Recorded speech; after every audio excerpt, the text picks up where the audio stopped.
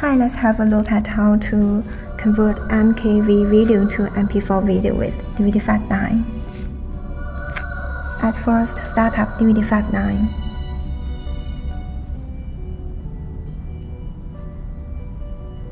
Choose Converter option. Drag and drop the source video you want to convert. Okay, now the MKV video is in. Open the profile box. Navigate to Format. Then choose MP4 format. And select your favorite profile for the output.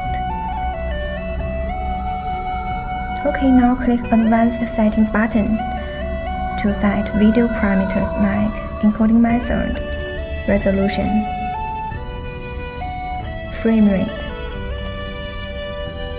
video quality, and to set audio parameters like sample rate, audio channels, bitrate,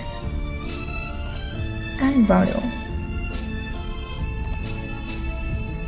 And you can also change the information of the file name, author, and title. Okay, now click Edit button on the main interface to open Video Effect window, where you can set the source aspect ratio and frame resolution of the video. And you can also crop the image for display.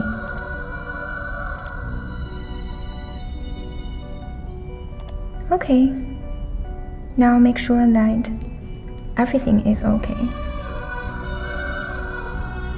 Hit Start button. Okay, now you can see all detailed progress information